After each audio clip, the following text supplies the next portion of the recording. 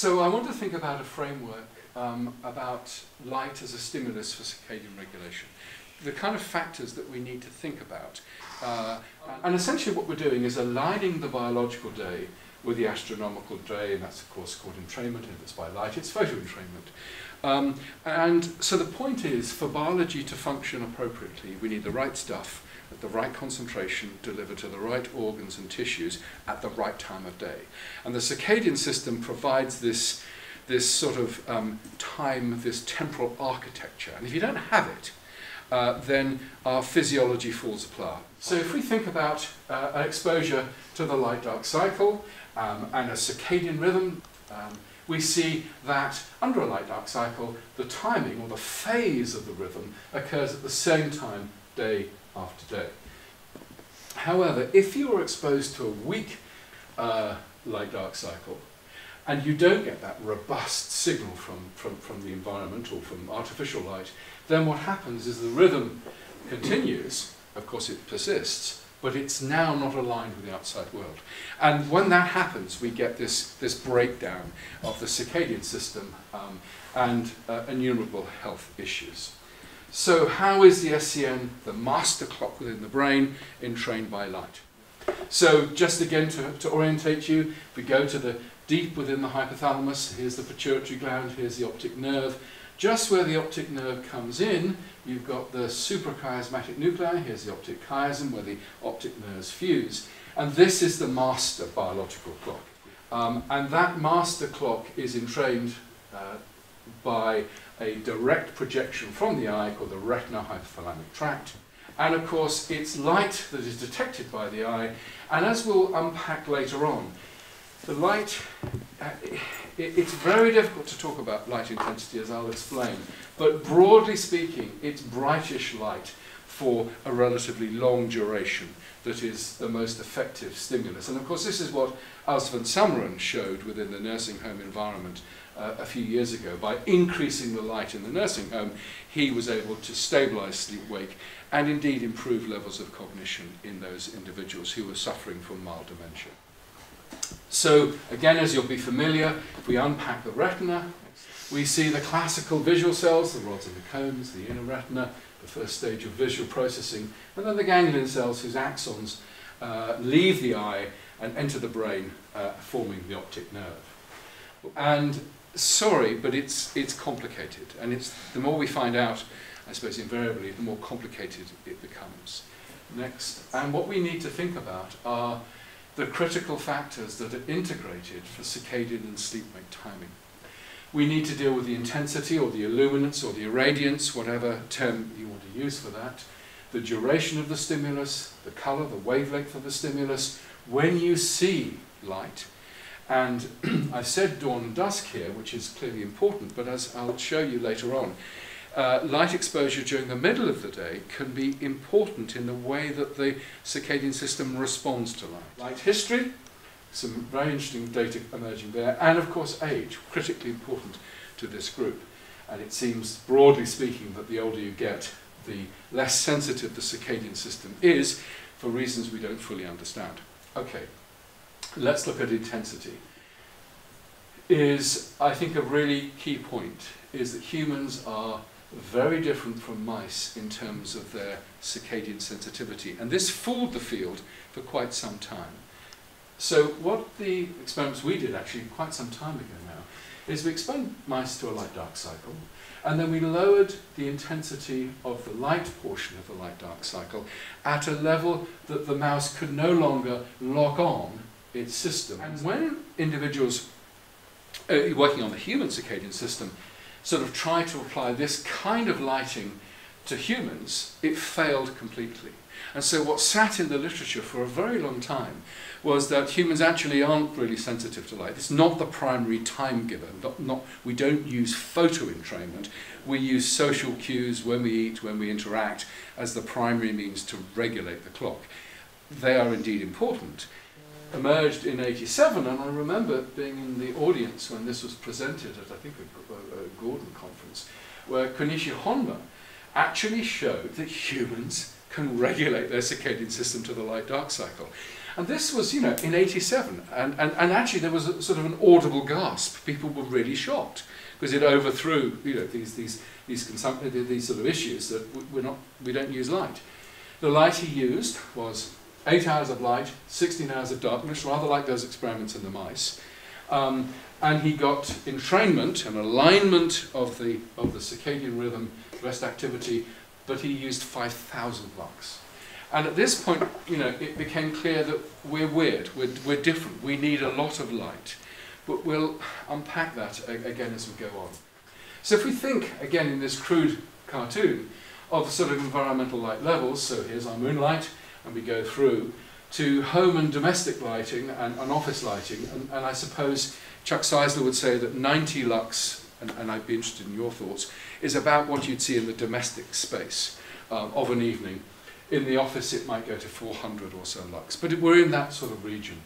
Whereas early morning outside it will be 3,000 lux, near a window during the day, about 3,000 lux, and even in the UK it can get up to 100,000 lux on rare occasions, but it can potentially get up there. And then of course our rods and cones are used for black and white vision, saturating at around about the 10 to 100 lux. The cones kicking in under relatively dim light, but fully functional, giving us our colour vision all the way through. You know, for our visual system to work, we grab light and then we forget we've seen it in a fraction of a second. Otherwise our entire life, you know, would be a photic smear. Whereas the circadian system needs minutes and hours. So this comparison of intensity or illuminance between rods, cones and PRGCs is not really appropriate because it doesn't take into account light exposure, the duration. Milliseconds, as I said, for rods and cones, many minutes for the PRGCs. Next. So we've got this photosensitive retinal ganglion cell going to the suprachiasmatic nuclei, then via a multisynaptic, wow. And so you see that there's a rhythm in pineal melatonin which is entrained. So you see that this rhythm is aligned so that melatonin starts to rise approaching dusk and then falls as it approaches dawn. And of course, as you expand the night length, you can expand the melatonin profile. So it's a great biological marker of the night.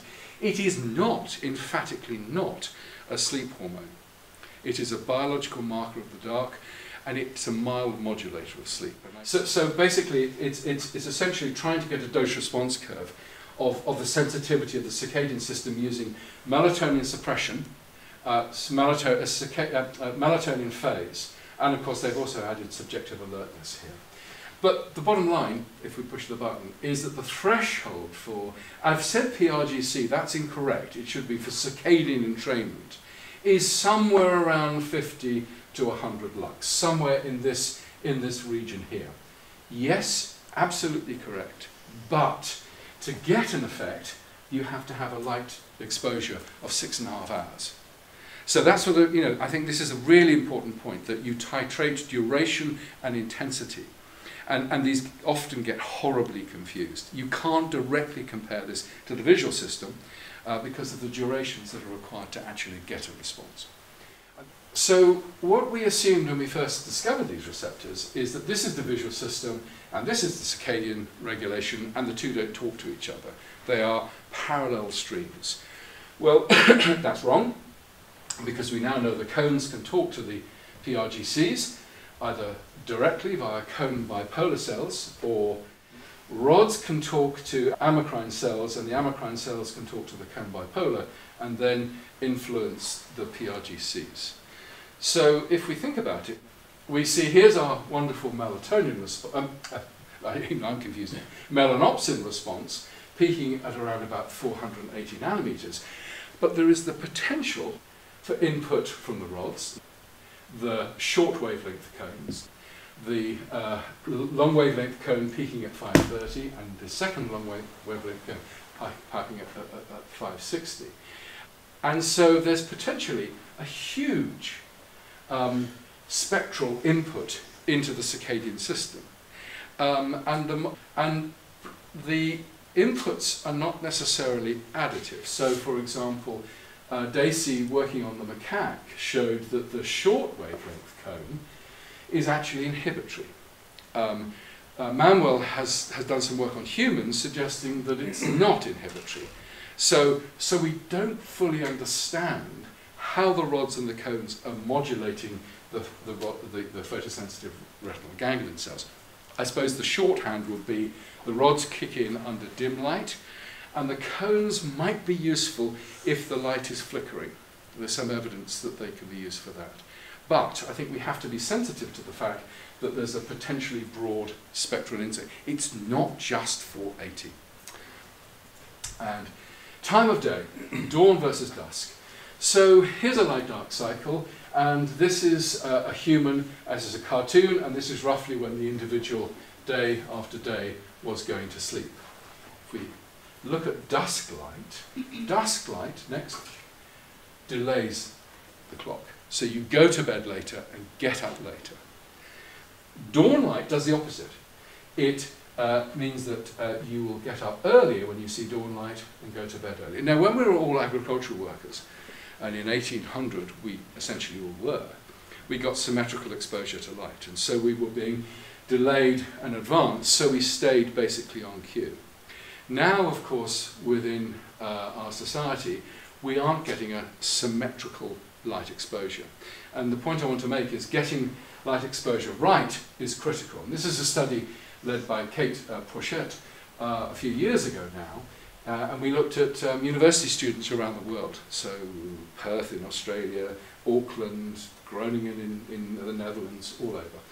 And what we found, if we look at this, is that the young people were often sleeping through the morning, so they weren't getting a dawn pulse, but they were active later in the day, and so they were getting a dusk pulse.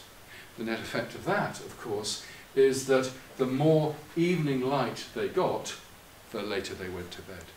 And so part of one's sleep-wake timing, one's chronotype, of course, is influenced by genetics and how old you are, but also when you see light. And really one ideally should have a symmetrical exposure to light. This, incidentally, is called the phase response curve, and is usually plotted in a different way, but that's effectively what I'm illustrating here. So the task. So there's endless complexity. I sort of implied that there's just one type of melanopsin expressing ganglion cell. Well, there's at least 5 in humans. They are projecting to multiple structures within the hypothalamus and the thalamus. And if we just look at this, we showed early on that the projection to the livery pretectal nuclei actually is involved in pupil constriction. So people with no rods and cones can still show a pupil constriction, which is mediated by the PRGCs. Next, oh yeah, then we've got the circadian system, the ventrolateral preoptic nuclei, which has been called a sleep-wake switch, that has a projection. The lateral hypothalamus, very much regulating sleep, driving the awake state, alertness and metabolic systems and reward, has a direct input.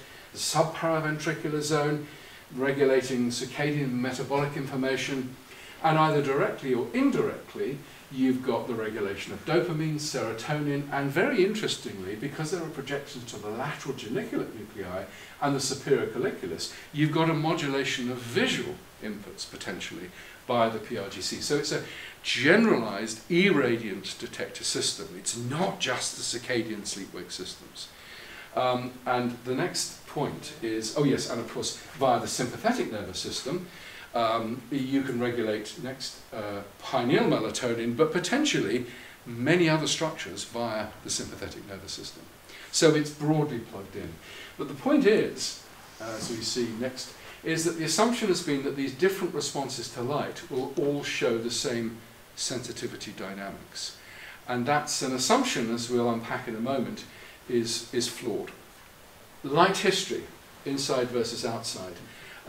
This is a study published 2011, and what it did was people were exposed to, I forget for how long, it's 10 days, and they're in an environment of either 90 lux, room lighting levels as Chuck Seisler would define them, or low light, which would be 1 lux. And then they were given a pulse of light to see how effective the light would be at suppressing melatonin or shifting the rhythm of melatonin.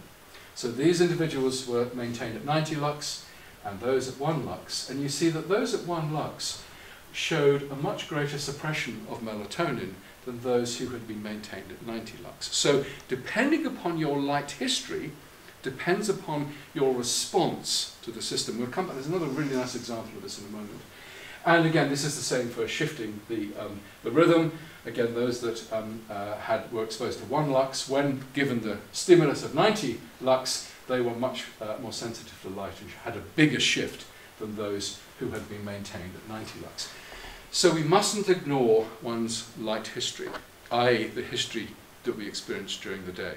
And there are some studies, again from Science's lab, suggesting that that healthy older adults are less sensitive to light. The dose-response curve is shifting in this direction. In this particular study, I should flag up that there was a clear trend, but it was not statistically significant because of the variation between individuals. So the assumption is that we are less sensitive to light, and in fact there are some other studies that would support that general idea. You mentioned the tunable dimension, and what we can see from examples of Kristen and Ed, for example, is that actually having light which looks warmer in the evening, for example, seems to have some of the work that, I mean, most of the people in this room have seen the effects of that dynamic quality of light. Yes. And I wondered if you had some thoughts about well, that. I think the reason why the F-lux, for example, and the screen shifts have been popular is that it's more comforting. It's easier on the eye to have a longer wavelength enriched stimulus in the evening. They also dim. And they do. Dim hugely. Yeah. So there's less glare. I think photopigments are photon counters, Right. and they have a bell-shaped 480 response. It doesn't mean it doesn't absorb shorter or longer wavelengths. It just needs more of it. And so I think we do get a bit hooked up on wavelength. And if the light is dim, then wavelength is important. But if the light is bright, wavelength becomes less important. That's in terms of the circadian system. It's probably also true for the alerting system. There are different suggestions that actually colour vision changes with age. Now, it will do with lens transmission, and so as a result, actually people's perception of their environment may differ. Yeah, I mean, one empirical measure that one's blue sensitivity changes with age, I can now explain why elderly women have a blue rinse. It's always puzzled me why perfectly respectable ladies will have this blue hair. And it's because, of course, the yellowing of the lens filters out blue light. So when the hairdresser makes their hair white, it looks yellow when they look at it. And they say, oh, it looks yellow, this is hideous, can you not make it look white? And the hairdressers know that if they tint it blue, it then looks white to an observer with a yellowing lens. Well, I mean, part of the reason why melatonin has been used is that it's always been thought of a surrogate measure for sleep. And if people are on beta blockers, for example, they produce very little melatonin. And their sleep-wake is not hugely changed. It probably takes a bit longer to get to sleep. But even melatonin supplementation in those groups has not been found to be particularly effective. There was a study on quadriplegics, who've lost sensation from the neck down, and they have severed the connection that regulates the pineal. And they show terrible sleep, and so it was assumed, well, it's because they don't have any melatonin. Well, then when those studies compared it with paraplegics who have a perfectly normal melatonin, the quadriplegics were no worse than the paraplegics. It's just a fact of being crippled. And so I think we can think of melatonin as a modulator of sleep, but we shouldn't think of it as a sleep hormone. In jet lag, for example, it can probably speed up the rate at which you lock on to the new time zone a little bit, but it's light that is actually the primary stimulus there. Well, I think that as Stuart was saying, you can have a perfectly normal sleep-wake profile without melatonin. So, but I do think that the data suggests it will have a tweaking effect. It will have a mild modulation Yes, the of director sleep. direct impact on sleep behavior, but Yeah. there More must be general. other things Yeah, that well, I think that's melatonin is there yeah, for. that's a really good, and that's what I cover actually a little bit in this paper, because melatonin is implicated in so many different sorts of things, as an antioxidant, perhaps, as changing vascularization. So, for example, one really interesting suggestion is that melatonin at night actually causes peripheral vasodilation, and Anna Justus has been very active in this area, and that loss of core body temperature has a mild effect upon allowing sleep induction. So it's actually the loss of core body temperature via melatonin that is actually allowing you to go to sleep more easily. And if you block that drop in core body temperature, it is indeed more difficult to go to sleep. So that might be one of its roles. Yeah, and of course what's turned out is that melatonin is found in every group of biological life. I mean, the plants have it, some unicellular animals seem to have it, so it's there, it's doing stuff, but we've overemphasized its role in, I think, sleep, would be my view. We've lost a convenient shorthand. Yeah, that's right. Life I think is more so. complicated. And of course, the problem is that it's very difficult to get empirical measures. As Lucy, I mean, you know, you're thinking about this now. How do you measure sleep-wake timing in subjects? And of course, Lionel Troshenko here in Oxford is using non-invasive ways to measure all of these parameters, so you can have a little box on the wall, and then you can actually calculate sleep-wake timing without any attached devices at all. So that might be something that we will be able to employ, I think, in the studies. And melatonin has been, you know, we've done it. So, for example, in the studies that we did in schizophrenia, we asked patients to collect 48 hours of urine every week and got beautiful melatonin profiles showing that the rhythm in melatonin was as disrupted as the rest activity cycles. So as an independent measure of the phase, the timing of the clock, it's really useful. But we can't think of it as one and the same. That's the problem. I mean, we've got to disentangle the circadian system from the sleep-wake cycle. I mean, the individual variation for healthy adults, you know, can be 6 hours, and you may need 10 or maybe even 11 hours. And what you have to do is define what works for you and then defend those behaviors. So trying to have a rule for everybody, it's like shoe size. It is nonsense to make everybody wear the same shoe size as it is to demand the same sorts of sleep parameters. Incredible variation.